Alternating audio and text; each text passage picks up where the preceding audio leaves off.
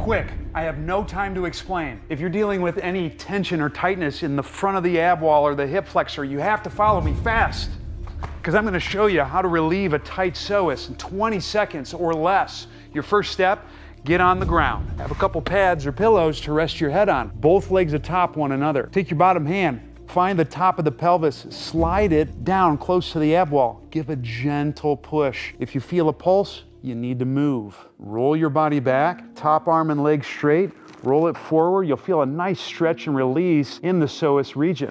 And you're gonna do this roll for a minimum of 20 seconds, maximum of 60 seconds. And you ought to feel nice and relaxed. Cool.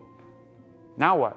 How can we get these changes to stick for the long term? Must we stretch with reckless abandon? Do we have to rewire our brains so the psoas never does anything again? I think it's a lot simpler than that. You're going to learn the progression that I use with patients and clients to relieve psoas tightness for the long haul. The psoas has attachments with the thoracic diaphragm, your big breathing muscle. So if you're not emphasizing good breathing mechanics, you're not going to get long-lasting results in getting that psoas to chill. Lie on your side with your back resting against the wall. Either get a big medicine ball or a foam roller to press between your bottom arm and leg. Have your head resting on a couple pillows or pads. Maintaining a 3 to 4 out of 10 pressure into the medicine ball. Reach your top arm and leg long, making sure that you don't arch your back as you do it. Hold this position and breathe silently in through the nose,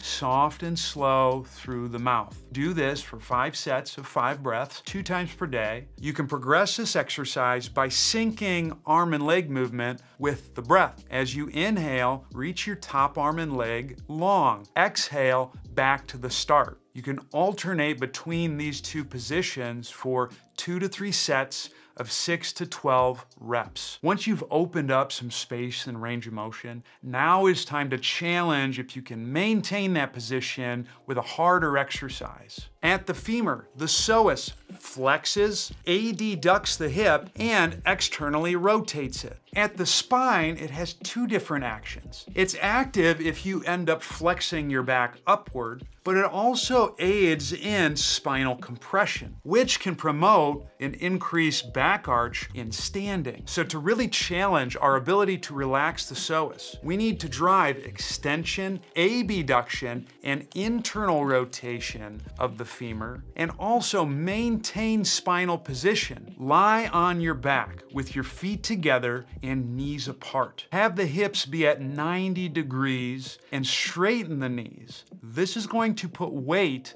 on the Psoas, which is the bony part that's at the top of the pelvis. Have your elbows bent and raise your arms up so they are beyond 90 degrees of shoulder flexion. As you do this though, make sure your upper back doesn't arch. If you get it right, you'll notice your entire back is flat against the ground. Do not make the mistake of forcing it by crunching or tucking the hips. Both of these are going to engage the psoas, which is going to limit your ability of getting that bad boy to chill. Maintaining that back position, inhale and lower one heel to the ground, keeping the knee out. Exhale, back to the start. Alternate legs, try 2 to 3 sets of 6 to 12 reps per side. Now the last one, which is also the most challenging, is basically actively creating that psoas release when you're on your knees and forearms. Have your hips and shoulders at a 90-degree angle. Make a triangle with your forearms. Your hands are going to make one of those cute heart emojis. Rotate both forearms down like you're pouring a drink out for your homies. Start sagged. You'll weight bear through 3 points: the kneecaps, the elbow, and the pisiform, which is this wiggly bone that's on the pinky side of your wrist. Looking straight down. Take a silent breath in through your nose. On the exhale, exhale, press your torso away from the ground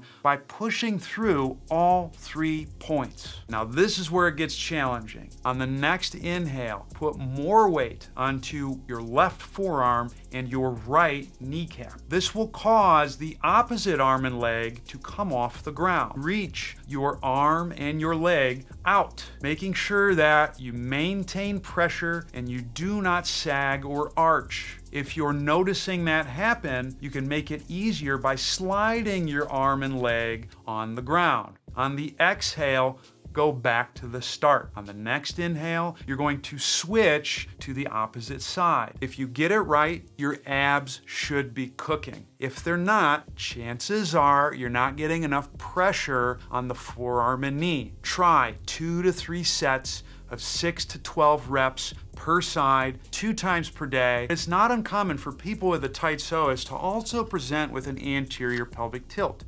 Is this a bad thing? And are there mobility deficits that come along with this postural presentation? You can find out in this video right here because I explain everything you need to know about this and how to move better with it.